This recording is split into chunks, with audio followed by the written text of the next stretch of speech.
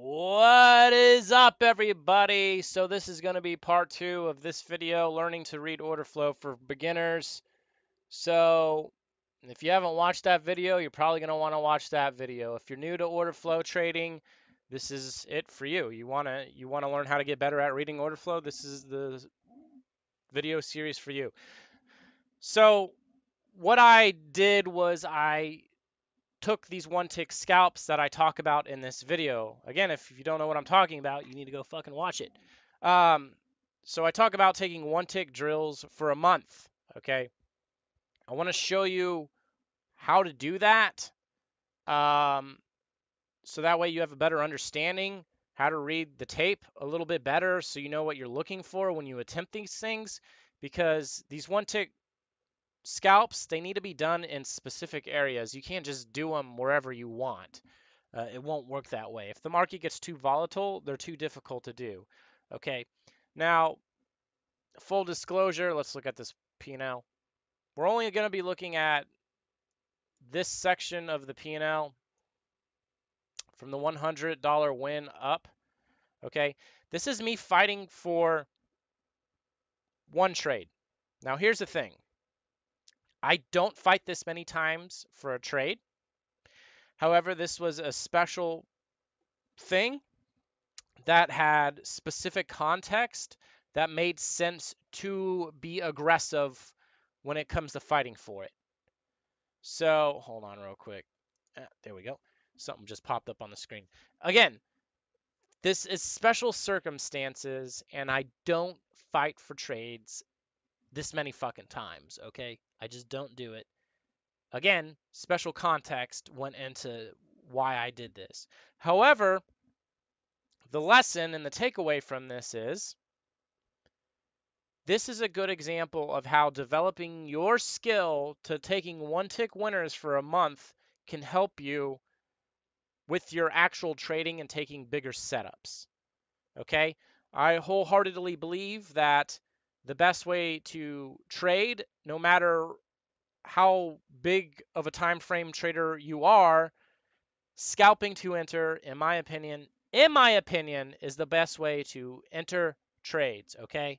Scalping you because it keeps your risk low, it keeps your risk tight instead of having a stop and having your stop get hit all the time, okay? At least in the ES, I think running hard targets and hard stops is very difficult to do without your stop getting hit all the time. Um, I definitely believe in reading order flow to confirm entries and exits.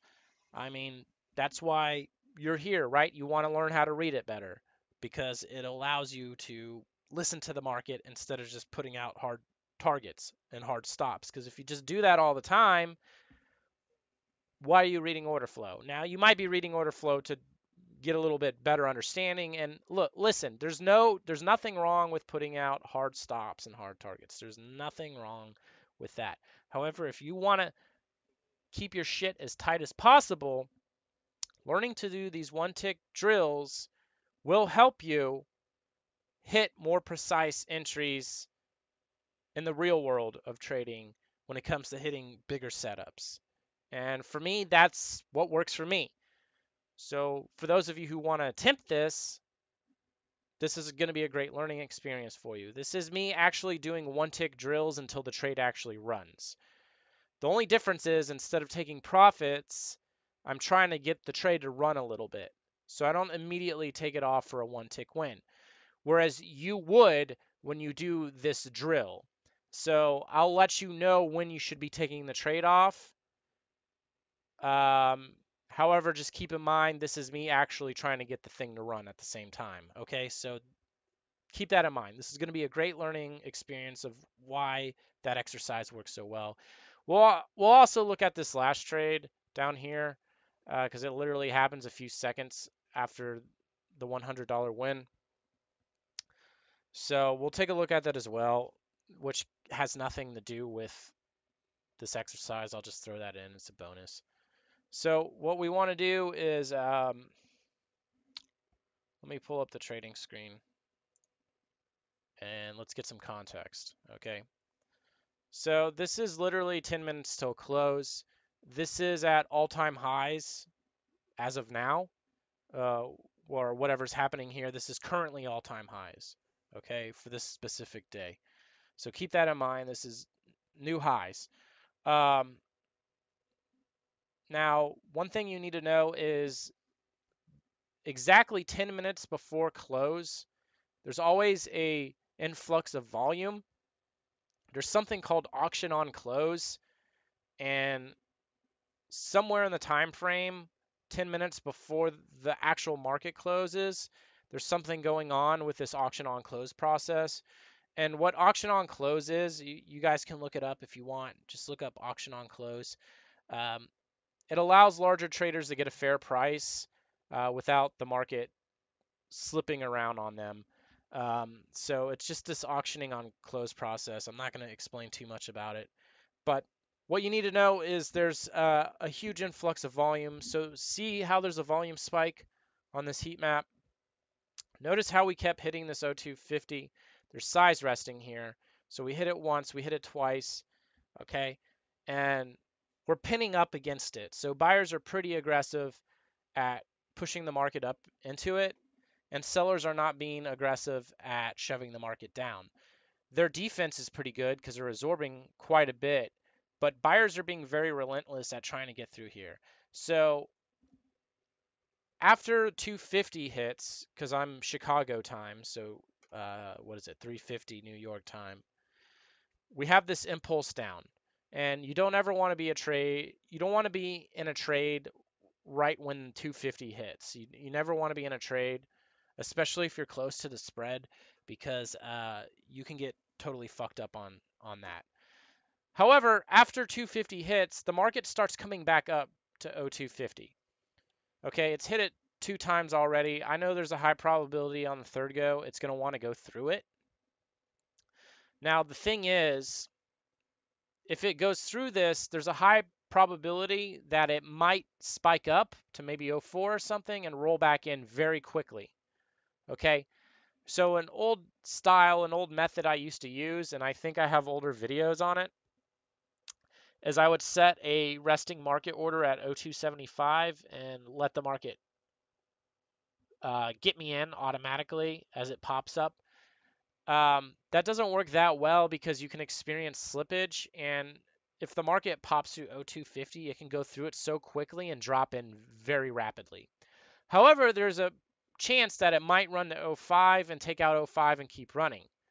Now, there's further context to understand here is I'm a huge auction market theory guy, and according to bigger time frame analysis, there's a high probability that we're going to have a push up even higher.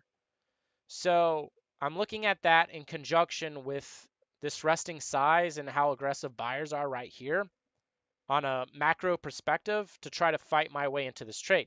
Now, I want to get in a little bit early. I want to get in earlier so that way when it's getting stuck up here, um, I can at least get out if the trade spikes up and comes back down relatively quickly. So I don't take on a loser, or I can cut it for a small win. So I'm trying to get positioned into this thing early instead of getting in up here.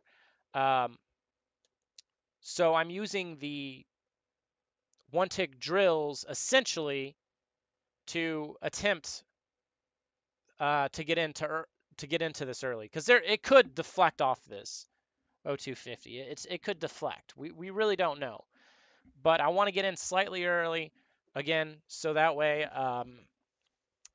I have a better chance of getting out of this thing if it just doesn't work.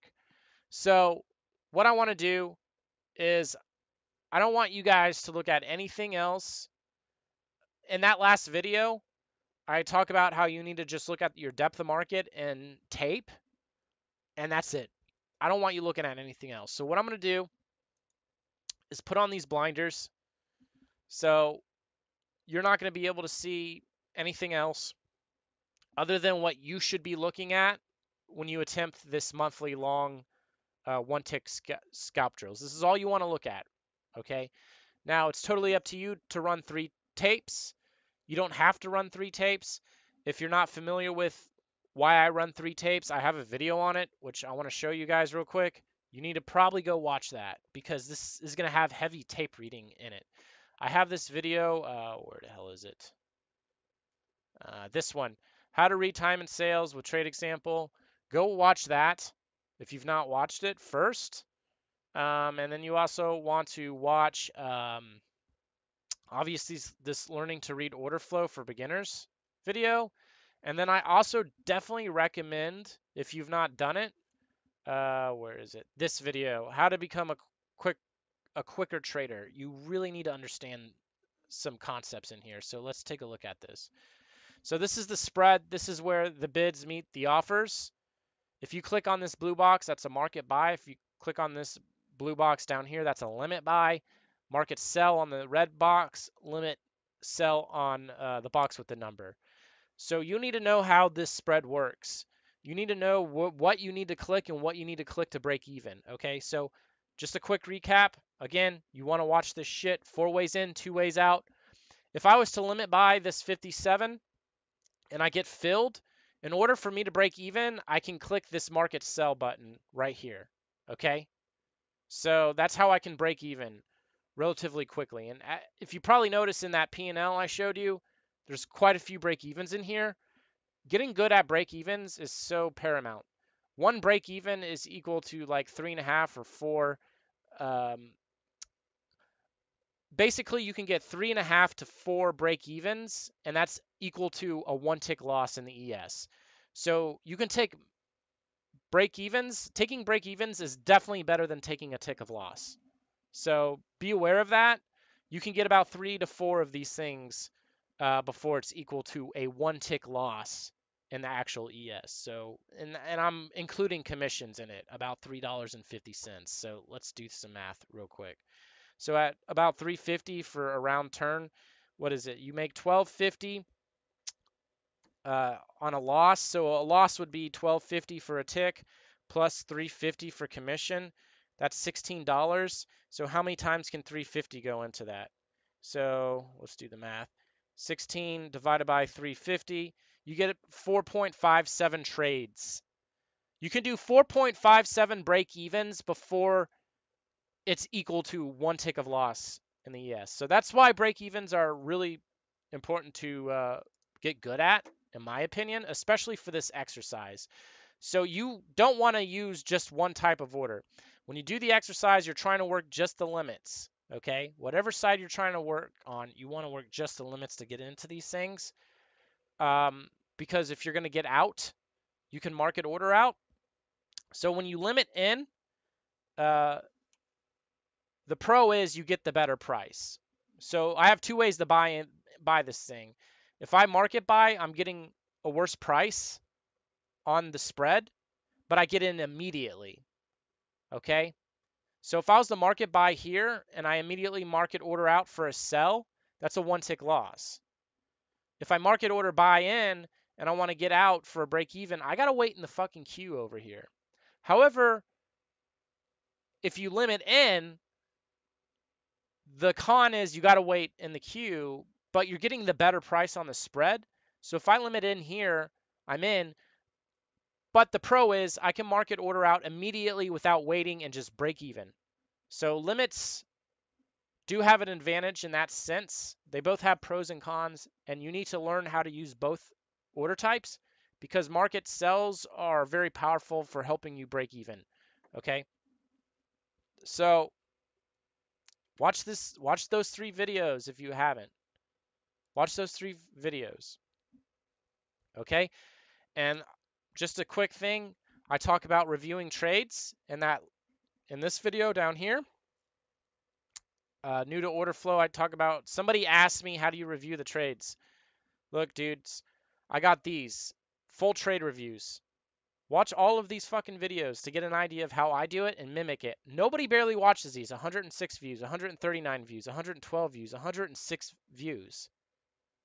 I got a lot of fucking videos with actual fucking trades. Mimic those videos. Like, I mean, dude, 184 views. I guess the thumbnail's not pretty enough. 484 views. This video has full-on trading. This video does. This video has full-on trading. This video has full-on trading. Okay? This video has full-on trading. I have a shitload of videos, and all of those videos, I'm reviewing my trades and sharing them with you. So mimic that style if you want to learn how to review your trades. Okay? Obviously, these are one-tick scalps. It's going to be different.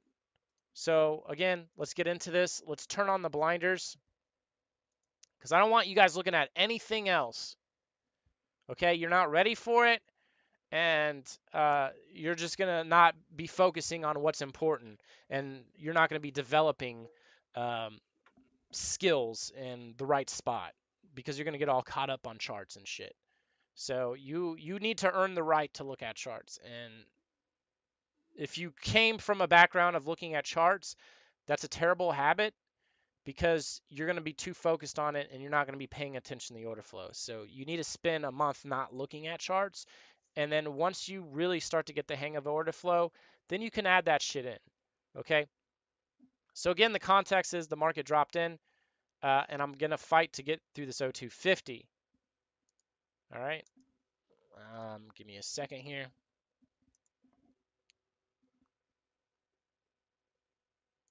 Okay, so I go for this 0150. Let me explain what's going on here.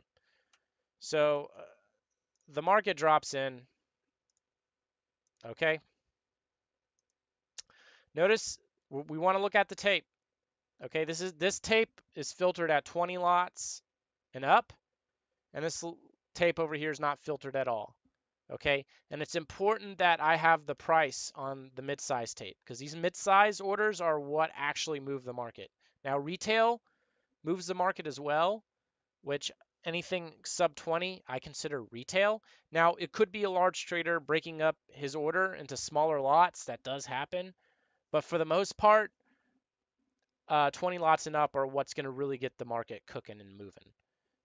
Not always. It depends on the type of day, but for today, it does. That's how it's working.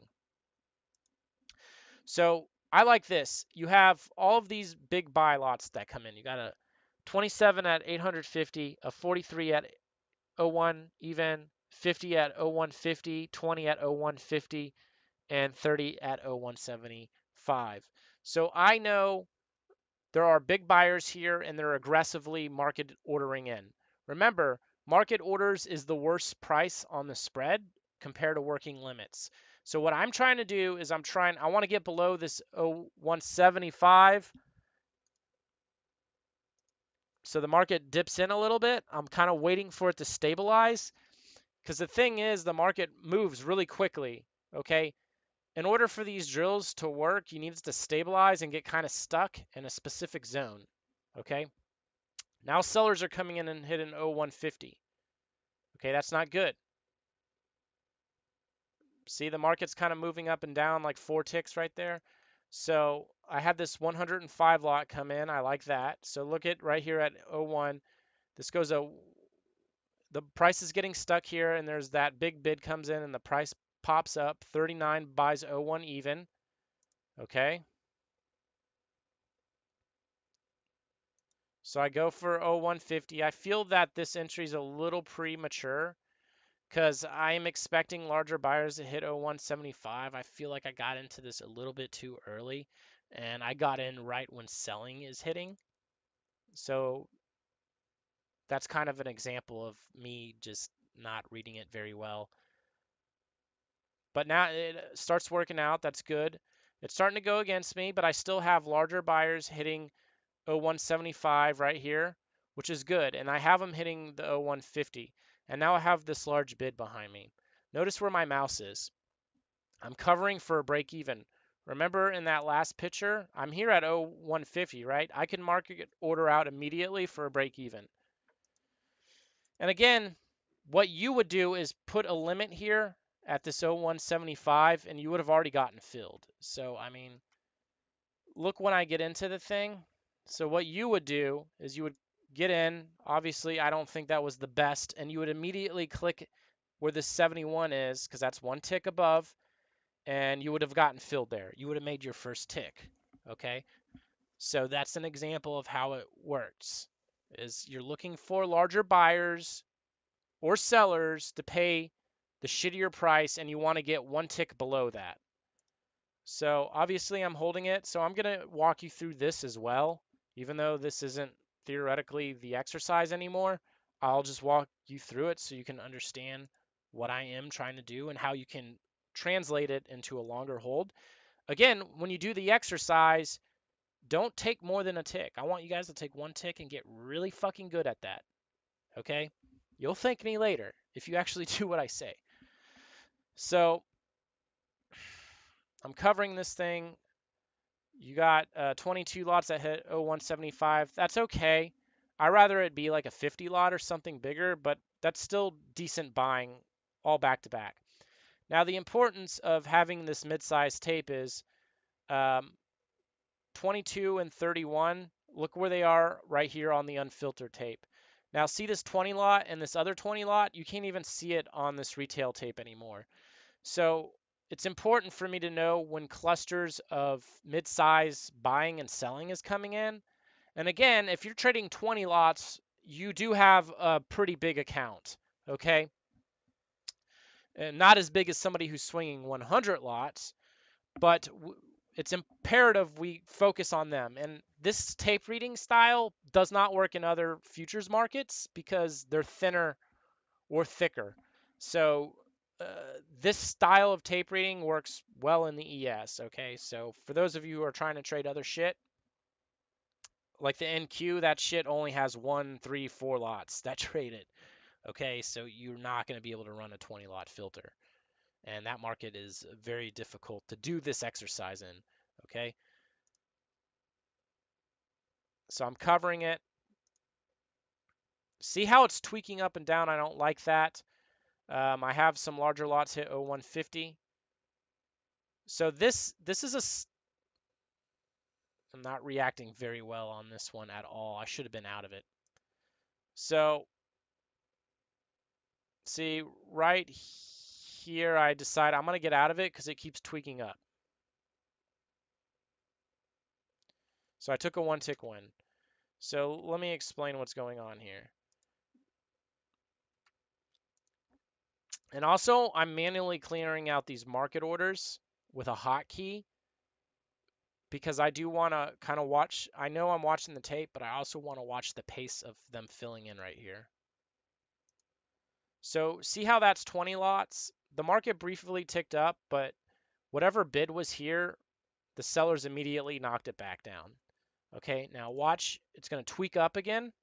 So it tweaks up, but then it falls right the fuck back in. So this 0175 isn't going bid and staying bid. When you see this type of price action, that's called tweaking. Uh, and that's not good. See, it did it 3 times now. So it's tweaked up and down 3 times. Watch. I'm not going to pause it. So it's tweaked up once, twice, 3 times. And this offer keeps reloading. This is a small offer. I know I have 116 bid, but there's somebody's iceberging here. That's not good. It's tweaked up and down 3 times. So there's a high probability it might go against me. And I just want to be done with this and reposition. And look how long it's taking to get out of this trade too. So that's not good. So now it goes up and stays up. So I kind of cut it premature. That's okay. So what I'm trying to do is I want to see aggressive buying come in. So I decided to go in on this 50. So there's aggressive buying on 0175 and 02 even. Now this is one-way volume. So okay, see how there's only volume printing at 0175. It's not really printing up here at 02 even, and it's barely printing at 0150. There's volume flooding in on just this price. It's not really printing up here or down here. I don't want to enter on that. Yes, I can get the fill, but I want to be just below it. And also, I have a larger buyer hitting the 0175s, but so are sellers. So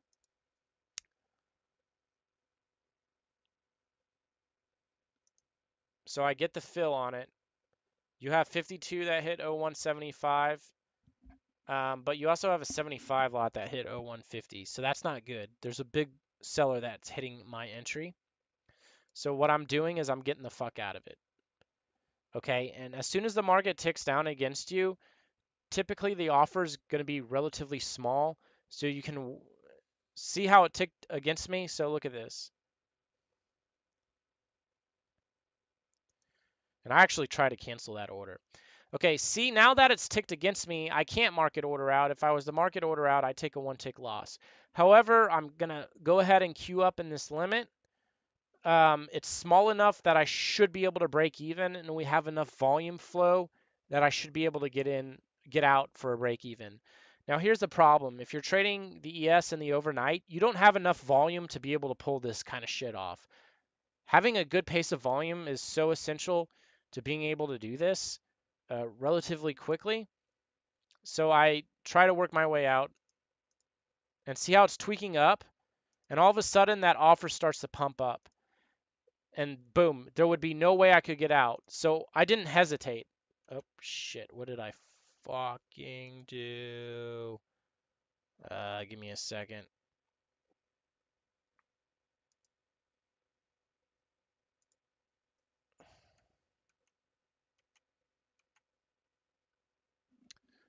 Um, yeah, here we go.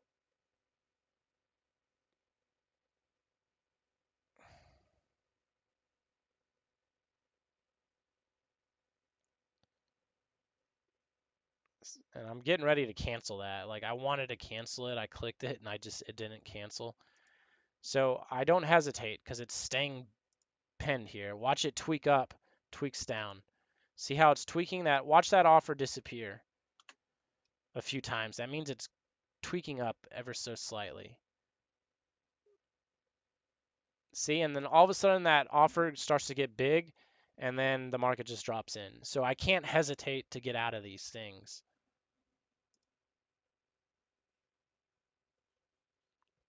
So I broke even on that. And I actually think I fucked up on it too. So whatever happens is like, not only do I get out of the position, but I end up getting in short. So something happened to where I might have accidentally added an extra contract to it. So what I do is I hit the flat key. So when you're looking at these two back-to-back break evens, that second one was a mistake entry. It does happen. But because of the nature of what's going on and what I realized I did, I hit the flat key, which is a market order. Um, and the flat key, so I'm read in. So what it does, it'll hit this empty blue box and it'll market me out for a break even. So that was an accident getting into that. So I'm just waiting for this to kind of pan out. I want to see buyers aggressively hitting because if you look at it, from here down, the tape is kind of mixed. It's both buying and selling hitting at the same time. I don't like that. I want to see more heavy buying coming in, which is happening now. So again, these buyers are still interested in 0175s. So that's good. There's big buyers willing to still pay 0175s. Okay.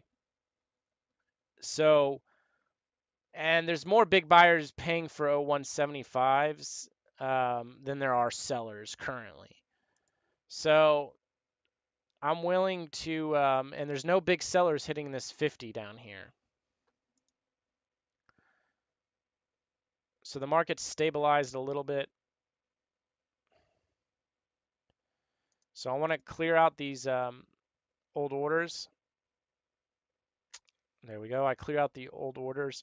So I know, look, another 20 lot printed 0175. So I know big buyers are probably going to hit it again. And here's the thing with trading, it's easier to predict the next second, the next tick, than it is to predict the next 5 minutes, 2 minutes, 1 minute, or however, whatever. Okay. So that's the beauty about reading order flow is all you really need to do is attempt to predict the next few seconds, the next tick, and then you can kind of give it time to run in your favor.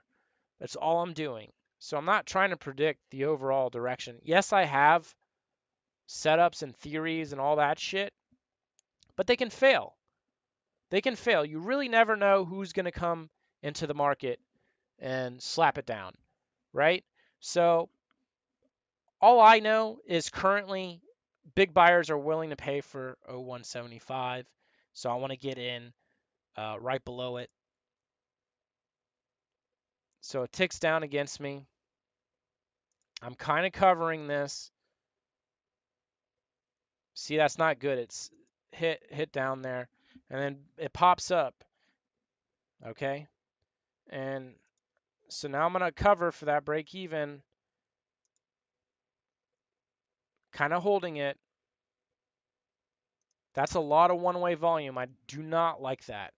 Theoretically, I should be getting out of this. Yes, I have bigger buyers hitting 0150, but they weren't coming in and hitting 0175. So theoretically, I need to work a break even at this point. And as soon as I hit it, it pumps up really quickly and it goes against me. So this is what happens when you hesitate. Now, let's go back to the entry on it. If you were to work this order, you would immediately come and place a sell order right here and then come and cover down here. So see, now it's embedding. Right there, you wouldn't get the fill on it. So right now you would be wanting to break even because it's tweaking up and you got all this one-way volume at 0150. It's not really flowing in up here anymore. And being in the area where all the volume's trading isn't really that good. So right there, I should click it. It was 16, but now it pumps up and it keeps tweaking up and down. So I'm too slow on it. I literally click it right when it goes 88 lots. So I had plenty of opportunity to get out of the fucking thing for a break even, and I don't. So I'm gonna have to pony up and just take a one tick loss. That's fine. Okay, then it goes flying up. So I go for it again, and I know it's happening so quick and it doesn't make sense to some of you, but you need to learn how to process this shit quickly, and that's again what these drills are for. I'm able to quickly identify what's going on within the order flow, that there's a reason I came in really quickly on that. So I don't think this is it. This is, yeah, where I just hesitate a little too long. Again, I'm trying to get this fucking trade to run. So you would never get the one tick on this specific trade. It just wouldn't fill you. So I'm like, okay, this isn't good. I need to minimize, I need to do damage control on it. So then it starts flying up. And now I'm getting really good buying coming in into the 50s. Okay, and notice how there's heavy volume trading at 0175s. Okay, that's good. So I'm going to get in below it. The market ticks up. I'm banking on these guys to hit 75s again because they just did it. They're doing it again. So theoretically, you could work the one tick right there and you would be out. You would have made a profit. And boom, 96 lot hits 02 even. That is beautiful. I fucking love that. It's not quite a block order because my block tape is filtered at 99 and up. So this guy's flying under the radar. Some of these large traders know that people are running 100 lot filters. That's why I run 99 lots to try to catch somebody below it. But honestly, that 96 sticks out like a sore thumb on this mid-size tape. Now, a shortcut to reading your mid-size tape is to look at just the first numbers. Don't worry about reading the numbers to the right of it. So if I see a 9, I know that's in the 90s. If I see a 3, that's in the 30s. Most of the orders are going to be in the 20s. Okay, that 6 sticks out to me because it's larger than 2, right? So the trick is to kind of just read the first digit, not the whole fucking thing. But again, knowing where these mid sizes are hitting is so important. It doesn't matter on retail because there's so many one lots and shit. Um, so now I'm sitting pretty, right? So now I'm sitting pretty. Obviously, you would be out of the trade, but I'm trying to get this thing to run. So I got a block 151 that hit 0225. So I'm having really large sellers hit in these two prices up here. That's good. Now look at this. Look how bad this is absorbing. This is absorption, and you don't need some sort of special shit to let you know about absorption. You don't necessarily need a fucking footprint. I know Jigsaw Heat Map has these little balls that pop up called Circle Tuner or something. It shows you a circle where there's absorption. If you're looking at your DOM, you'll know if there's absorption. Okay, so like look at this 0225, and I'm constantly keeping an eye on the spread. What's the spread? It's these two ticks. Okay, that's where the price is currently trading, and I want to always be following the spread. Just because my trade's working now doesn't mean I shouldn't be like managing the fucking thing.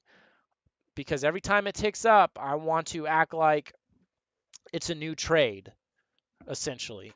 So when I'm looking at this spread, I'm looking at this spread from, okay, this is the new point where I need to pay attention. Because, I mean, if sellers start hammering this O2, I need to consider getting the fuck out of this. So look at this. Look at that. Watch how many numbers print right here. I mean, obviously 151 hit it and then it reloaded. And just watch the sheer amount of numbers that are printing on both. This is two-way volume. Look at that. And this is like 20 lots, and it's just not going away. It keeps reloading. It's 17 lots. It reloads. It's 18 lots. Okay, well, they're ticking it up, but sellers are immediately slamming down here. I mean, we have a 75 lot that hit 0225. So this absorption's fucking retarded. This is like a lot of absorption on this price. Somebody's reloading the shit out of this offer. Now buyers are starting to not hit as aggressively. Notice how the pace of the blue orders coming in is starting to slow up. Pace of tape is lowering. Okay? They're not able to get through this shit. Look, they threw an 85 lot at 0225. They threw a 53 lot at 0225. Okay? And every time it ticks up, a large seller's hitting back. So buyers are starting to get fatigued. They're running out of fuel, essentially.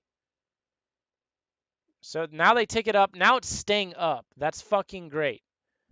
So maybe they finally breached that point. Now I need to look at the spread from this perspective. It's 390 versus 124. I know this 390 is real. How do I know this 390 is real? Because when we look at the heat map, that 390 has been sitting there for a long time. Okay? If a large order just comes out of nowhere, typically it's not that legitimate, and it's not going to be really holding the market from trading through it. This, however, has been sitting here. So I know this is legitimate, and it's probably going to continue to hold the market down, and it's going to be really hard to get through. Obviously, it's been holding the market down. So the longer a large order sits, the more legitimate it is. So let's go back to the blinders.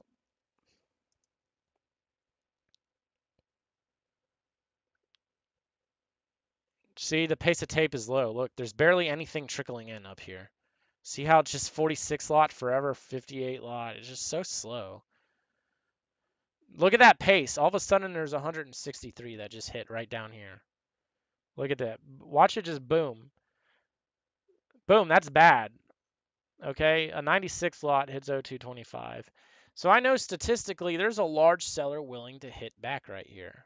Okay, and what's going on is the guy that was probably absorbing this right here, this offer, he's probably hitting in with a market order at 0225.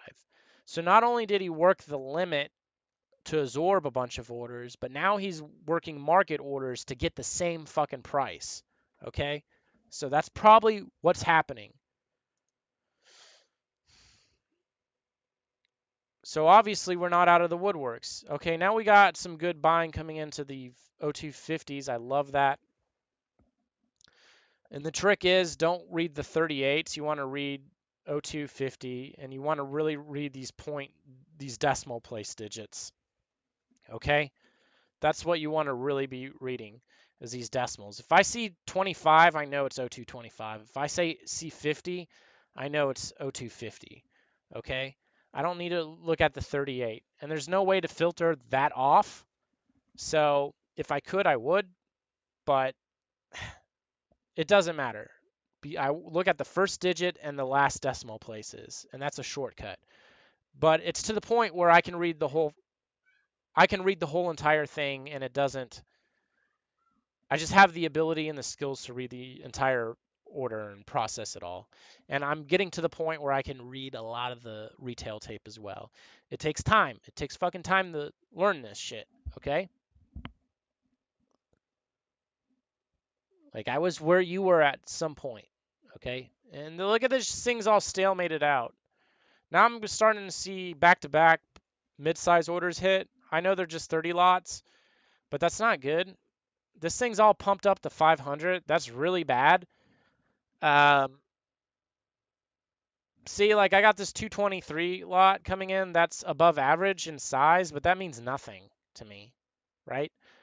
The buyers are attempting to pin it here, but this offer is so stout. It's going to take a fuckload of orders to get through that shit. Look, now see how there's like no pace of tape. Like if you look at these inside columns, shit's barely trickling in. That's not good. And if you're to do your one tick scalps, you do not want to do it here, and you especially don't want to do it against large size like that. There's not enough volume to even do this, and you're running risk of the market just popping down on you. So this is why you want to get into this shit early. So I'm still got good shit hitting 0250s, but now I got sellers hitting right the fuck back. Now the tape, notice how the tape is mostly blue. Now it's starting to transform and start to phase into red at this point. That's not good. And I mean, there's these 75 lots that keep hitting at 0250. I mean, look, there's a 75 lot there at 0225, a 75 lot at 0225. That's probably the same fucking guy. Okay? FYI, it's probably the same player. So there's a large seller. Now, you see how big that shit went? That just got bombarded with a fuckload of retail trades as well as some mid sizes. So there could be a machine gun algo coming in right here. And what a machine gun algo is, it's a fuckload of one lots that start just coming in very quickly. It's like if I take a button and I hit the one lot sell button and I just keep pounding the fuck out of it, except for an algo is doing it very quickly. So watch how this number just zips to the moon. See, and it's all one lots mostly. I mean, there's some fives and threes and shit in there. But that was a machine gun algo. They're to be ignored. It really means nothing because the context is there's somebody up here absorbing and selling larger size, and that's what matters to me. So you got an 84 hitting at the 0225. That gives me hope. That's a large order, right? Now that fucking offer's pumping up again, which sucks. So I clear out the orders so I can see the aggression. And boom, a block order hits 02 even. That's bad. Now I need to consider to get the fuck out of this thing. Okay, I can market order out for a one tick win, or I can try to work the limit for a two tick win. And this shit is loading up. Boom, that's good, that's good. Right, I got these 200 bids right here. I like that.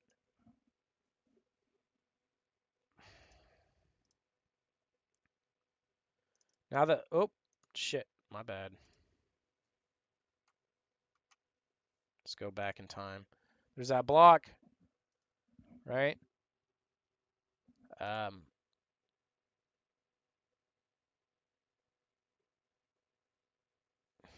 See, and I need to get the fuck out of it at this point. So I'm trying to get the one tick win, but at the same time, I'm covering for a break even. So this is an example of how I take one tick scalps, and I'm not trying to take one tick scalps, right? For me, I'm always trying to exploit a big picture idea, but if I can attempt to get paid on a failing trade and get a tick or two or three out of it, then I'm going to go for it. Because in the end, that does add up, and um, that can buffer a bigger trade where you can't really necessarily scalp into it, where you kind of have to just get in. Um, So taking these small little wins instead of taking a full-on stop loss, that shit adds up, and that'll buffer other trades because you'll kind of building a padding in there. But I'm not trying to get 1-2 tick wins. This is just a trade that's fucking not working, right? So watch how it just falls in. Like, I mean, it's just so aggressive. I'm not really looking at the tape at this point. I'm more focused in here and the aggression of the orders, right? I'm more so looking at the tape when I'm about to try to get into the trade and when I'm trying to make sure it's going to work out. But anytime the trade starts to get really close to my entry, I'm focusing on the market orders in here. Now, the reason my tape is here is my eyes don't need to travel as far to read the fresh orders coming in. That's why I try to keep the tape as close to the actual spread on the DOM as possible, so my eyes aren't traveling the fuck across the screen. Because for some reason, most traders have their tape all the way at the top of the screen, whereas the spread's usually going to be in the center. The eye travel is too much, and as you're probably seeing, you only have a few seconds, if that, to react.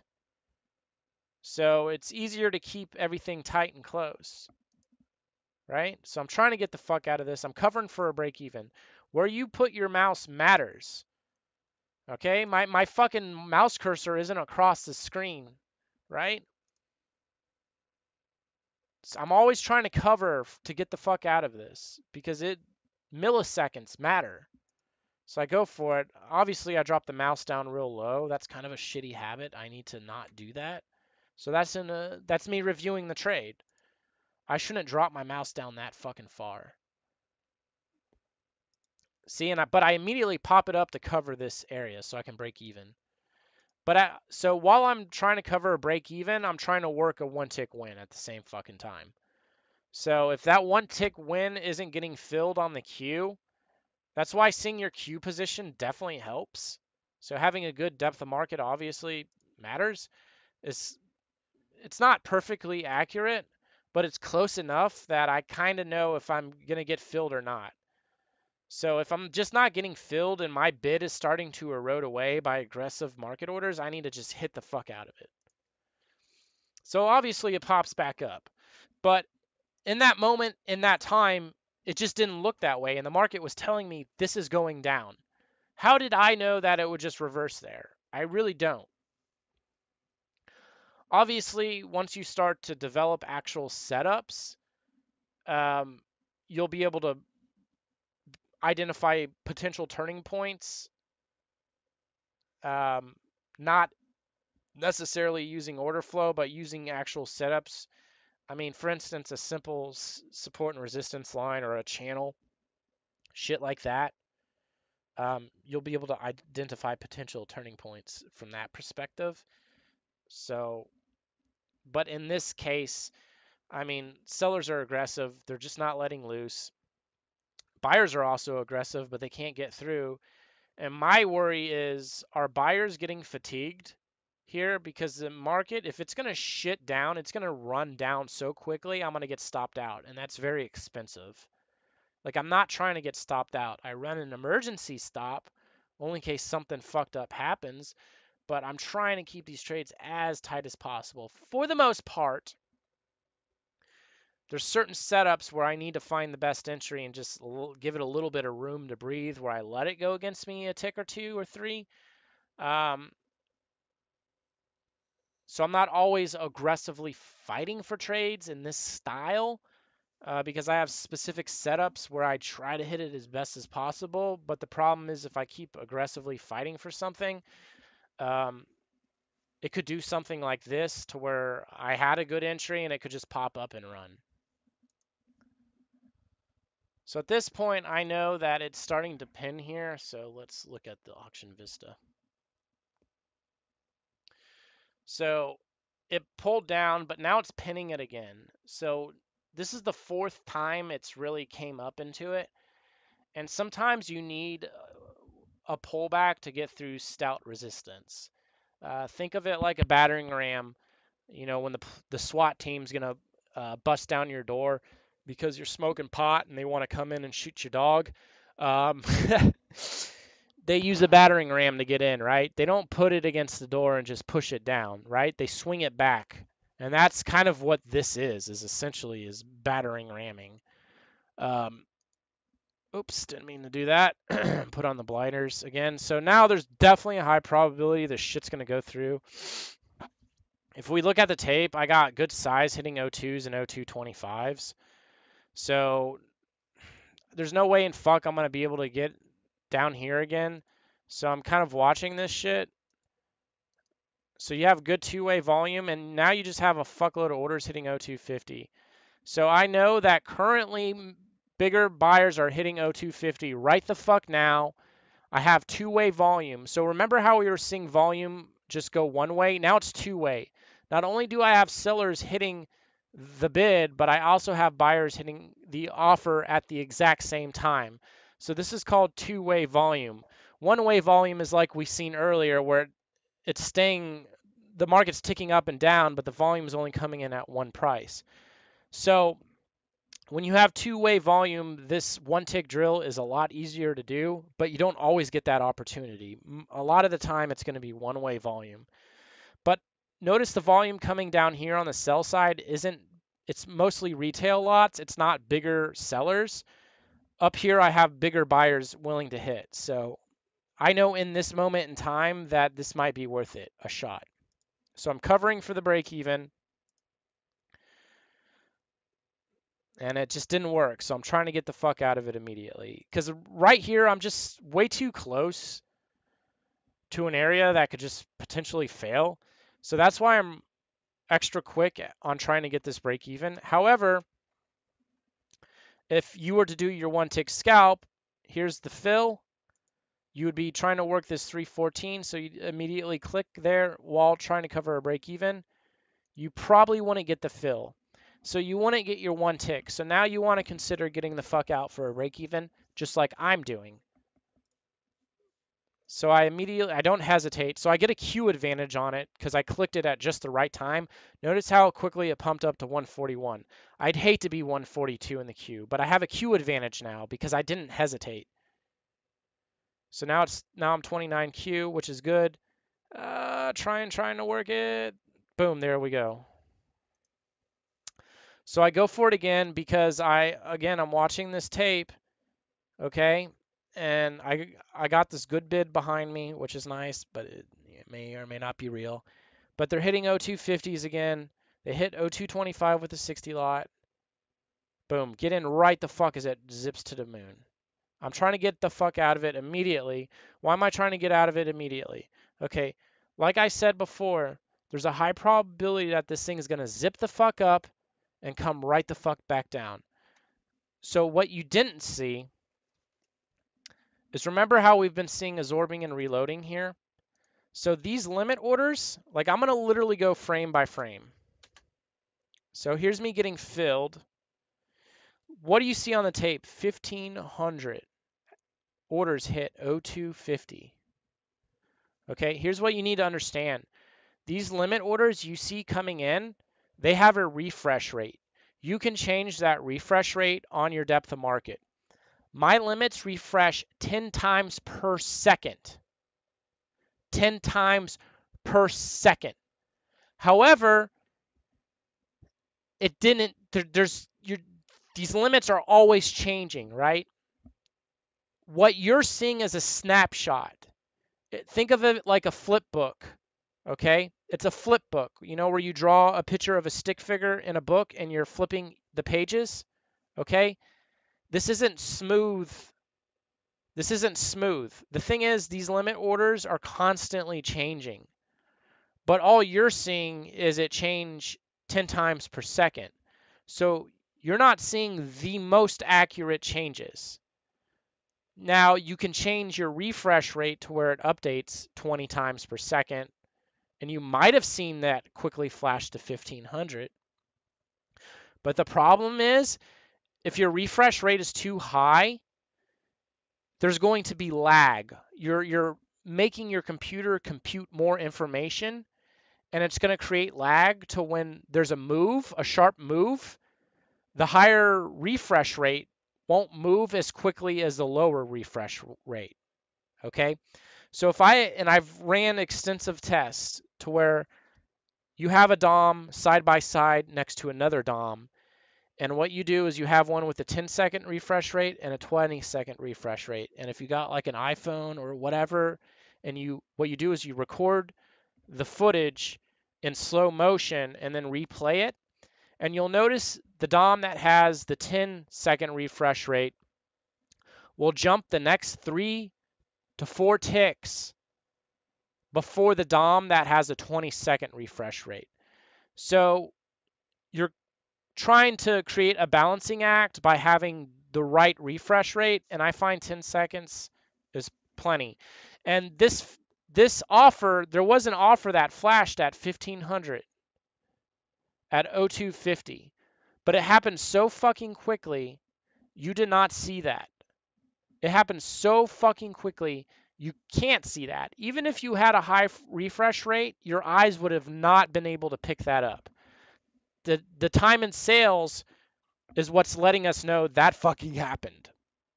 And like, look, this thing reloaded. There's an iceberg here. Look where we're at. So what I'm going to do is, look, we have not traded a tick into 0275 yet. But look how much large buying has hit on the tape. 0250, we have a 33 lot, a 33 lot, a 1500 lot, a 29 lot, 115 lot, a 66 lot, a 25 lot, a 54 lot, a 29 lot, a 23 lot, a 29 lot. So that shit was well over 2,000. But it happened so quickly, and these market orders are coming in so fucking fast. You did not see that happen. This is why the time in sales is so fucking important. Okay? So let's put this back on. Oh, I accidentally got rid of, give me just a second. What I want to do is pull up my blinders again. Bear with me just a second here, please. There we go. So all this is happening while I'm getting filled. Like, I'm not all the way in the market. One of my 2 lots is in the market. The other one's still coming in. But there is a natural lag with this, but again, you can only process so much information, guys. So look, I mean, fuck, dude, right there, right before it goes, watch. Like, literally, I've done frame by frame on this.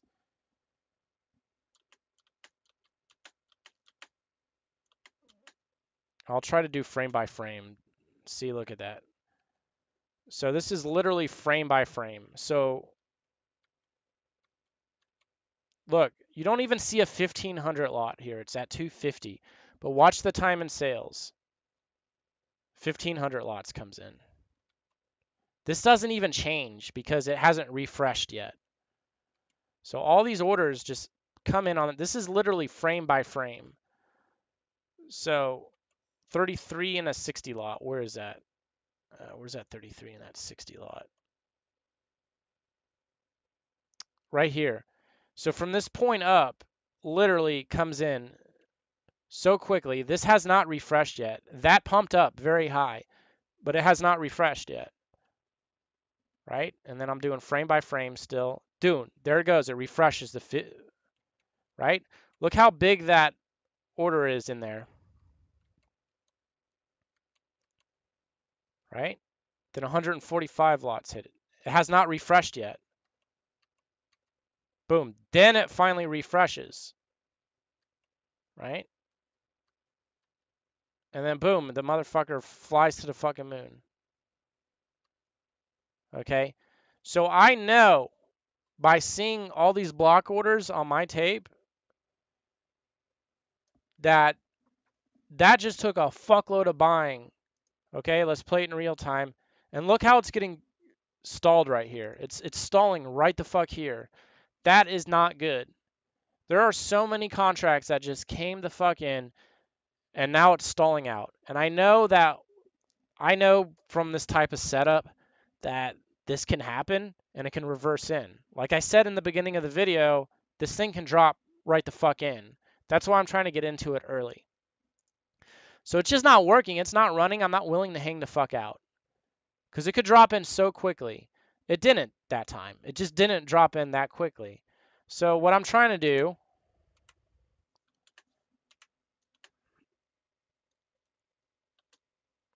I'm trying to work the limit because I notice it's stalling here. I know it's stalling. So I try to work the limit there. The market drops in. I'm going to chase it on the limit side. I don't want to market order out. I want to get a fill because it's the better price on the spread. I cancel that order so I don't accidentally go short. And then I get it. Right? So look what happens. Look at the market just falling in. There ain't no big buyers anymore. Look, now it's falling back into this point. What the fuck just happened? 136 lot hits 0225. Remember, we've established there's a large seller there? Well, he just came in. This motherfucker just absorbed a shitload of buy orders. And there was no buying to follow up that initial pop. And the seller is coming right the fuck back in. Okay? That pop was not a stop run. That pop was a shitload of big orders coming in. Okay? The sellers did not fucking puke there. Okay? That's what just happened. And now the seller is coming right the fuck back in. He's confident in this crap. Okay? So this is obviously a very large trader who just, and again, some of these large traders, they work multiple prices. But we have a large trader coming right the fuck back in. Now, let's switch up the context. Let's take that down. Let's switch up the context. Now, we just looked at the entire P&L. Hopefully, you learned something about taking the one-tick drills and what I am looking for and how you can apply this to that exercise and do that all month long, okay? Don't sit there and try to get 2 ticks because if you develop the skill that I'm telling you to, is going to benefit you substantially in your actual trading. Because what you just saw me do, like literally, like let's go back. Let's go back to right when the market melts down. I want you to watch this real time. I want you to watch this real time and just look at how quickly this really is going. We essentially paused it, but I want you to look at how quickly I'm actually trading in real time. So here we go, no pausing.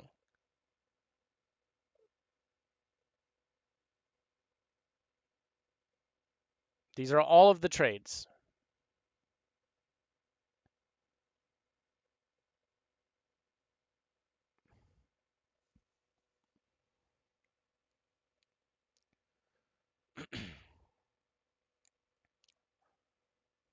So I'm also listening to price squawk. So my tape is making sound for every order that prints.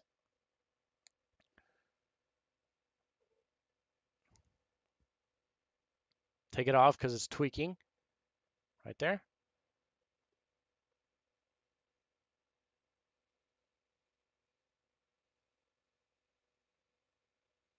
I get good one-way volume at 175. I know bigger buyers are hitting it, so I'm going to get on the price below it.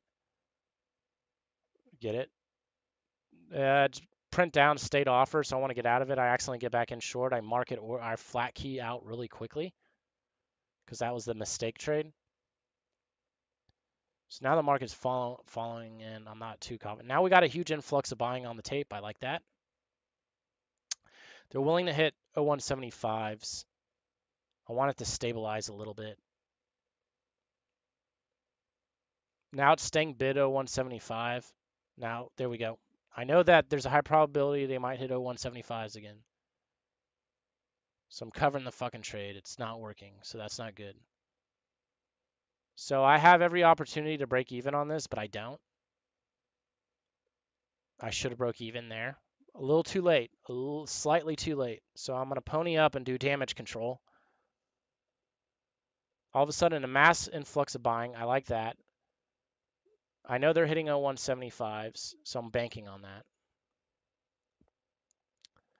96 lot hits 02. That's good. 151 hits 0225. I like that. that there's reloading on that 0225 offer. So it's reloading a lot. I don't like that. I don't like that one bit.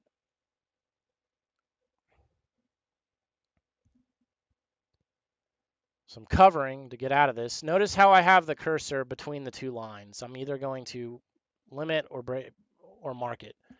So I like to straddle that black line or just that divider line.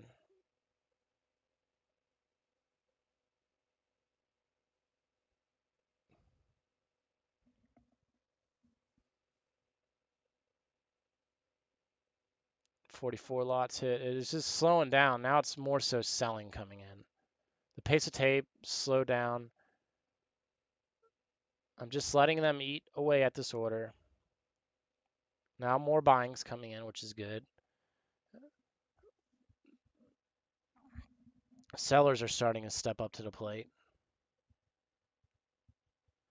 That fucking offers 500 lots. That's not good.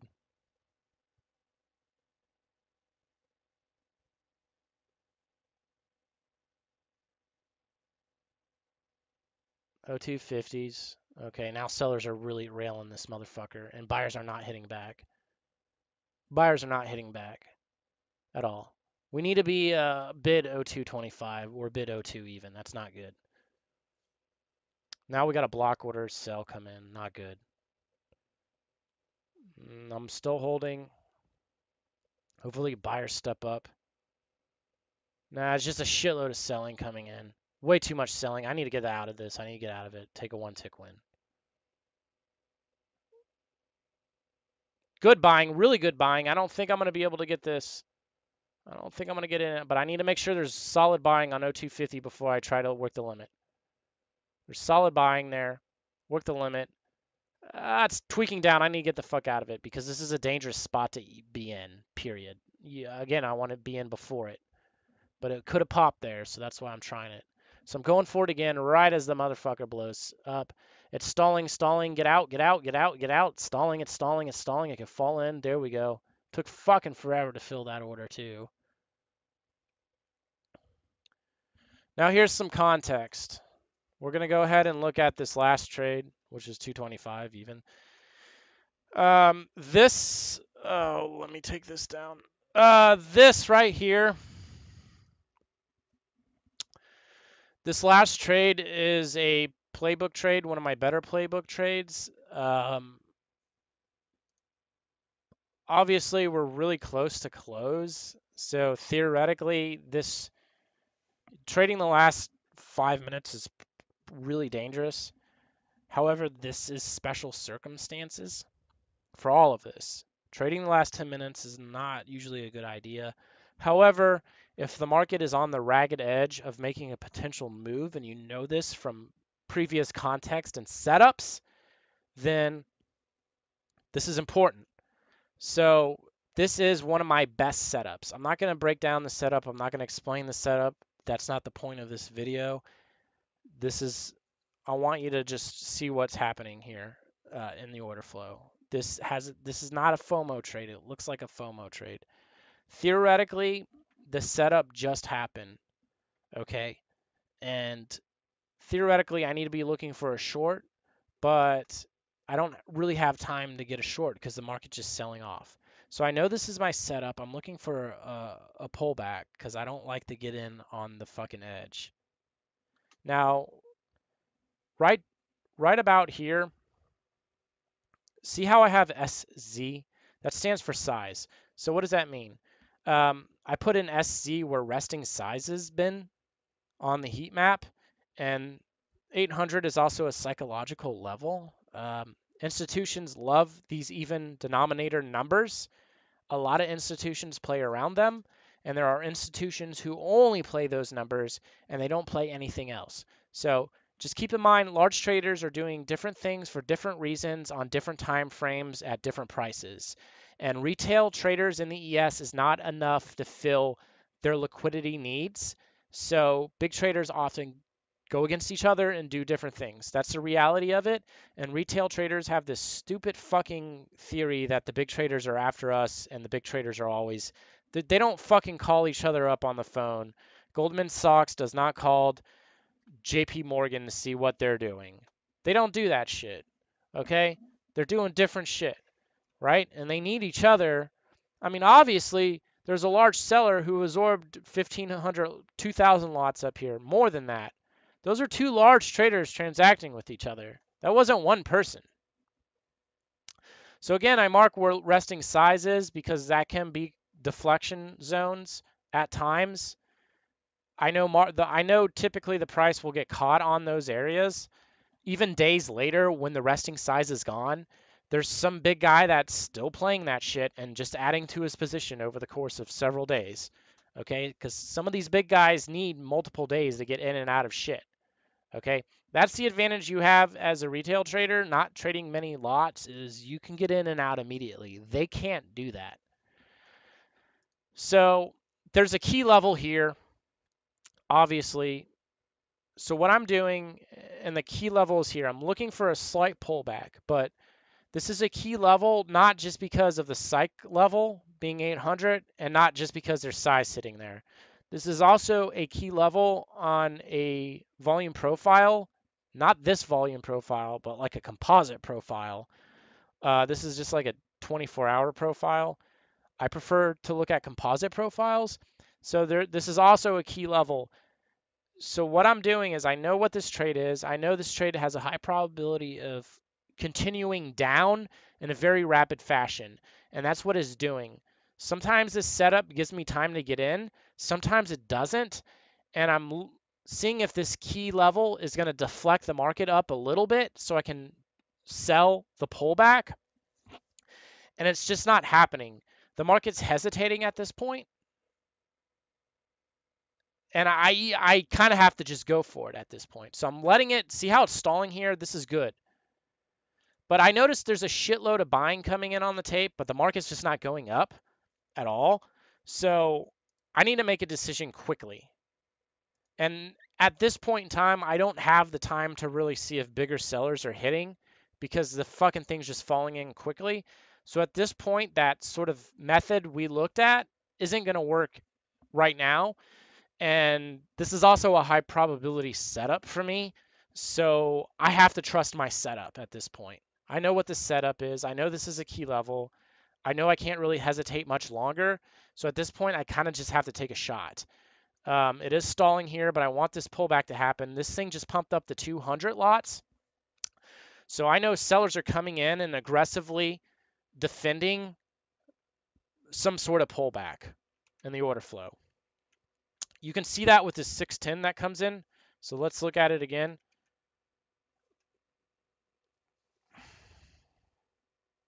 See, and then they're pumping that up too. So I'm kind of hoping that it will pull back and larger lots will hit that on the buy side. And as soon as I see this thing go to like 200, where is it? So I want that pullback to happen. This goes up to 200. I know at this point it's not. Sellers are putting in larger and larger offers to force the market down.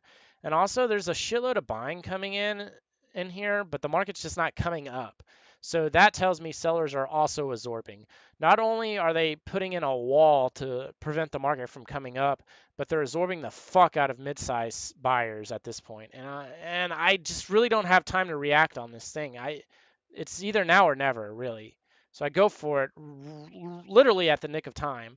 And this 100 and so here's the mistake I made. I need to be covering myself up here, but I'm not. Notice how this 158 block order comes in, followed by an 83 at 98.50, but the market doesn't go up. Notice how it's offer. When I see a block order come in and it's a buy order and the market goes down, as soon as it comes in, that tells me the buyers just don't have it at this point. And that's exactly what happens. So if you look at the fucking tape right here, 158, and the market doesn't even go up at this point. So, and look, now that offer drops in. So that offer pulled and dropped down right here to kind of further force shove the market. So it's gone now. So right when I get into the trade, it kind of shows up. So it disappears, right? And then that comes in, and then watch, this offer starts to crank up right here. It just comes in out of nowhere. And what that kind of shit triggers algos that front run size, and that's exactly what's happening. So algos that front run size are coming in front of this thing, and they you'll see this in the DOM often to where these large sizes will come in and they're not getting filled. They're essentially shoving the market down.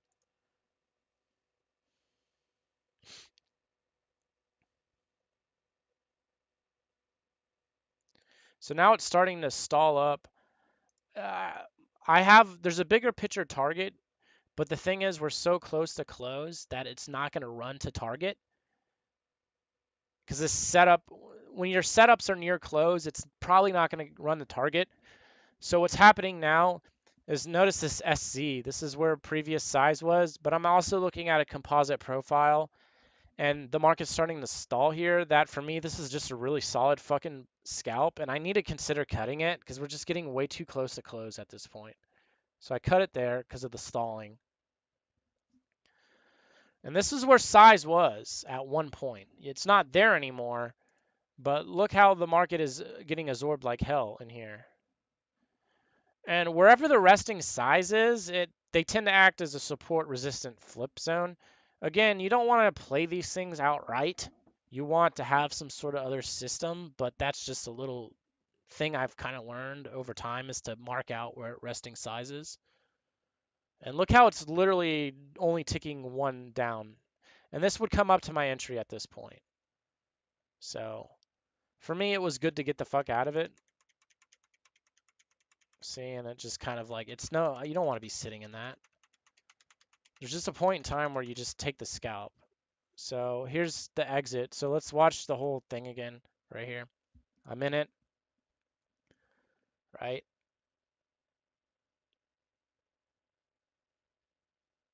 And I have multiple targets until I hit my ultimate target.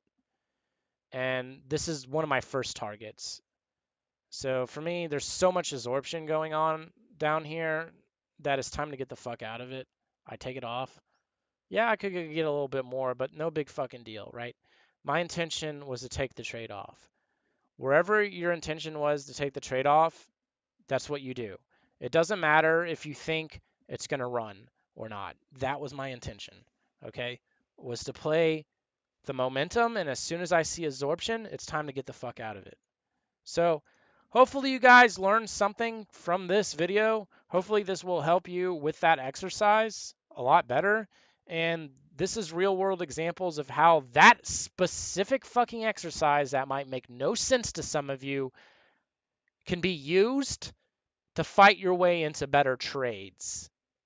So that exercise has so many fucking benefits because you are reading order flow on the most macro, microscopic level possible in order to pull off these one tick trades. Again, it's easier to predict the next few seconds than it is the next 30 seconds or the next 1 minute. And if you know that there is a large buyer or seller hitting into a specific price, you can work the price below them or above them, depending on what side you're trying to get in on, and rely on them buying a shittier price to allow you to get into a slightly better price. And you're relying on other participants to come in after that to continue to push the market. Again, you're always just relying on somebody to buy shittier prices or to sell shittier prices if you're short. That's how you trade, right? Your moves are dependent on somebody getting in at crappier prices. So you're looking at if somebody's aggressive and willing to pay market orders for something, they're being aggressive. Market orders are aggressive orders. They're willing to pay a shittier price instead of working the limit. So hopefully you guys got something out of this. Hopefully this clears up how to do that exercise and try to do exactly what I said in it. If you didn't watch those other fucking videos I told you to watch, you should probably go watch those other fucking videos. And if you don't know how to review, there's so many fucking videos you guys aren't watching for whatever reason that has plenty of reviews. Mimic that, okay? All right, guys, have a good one.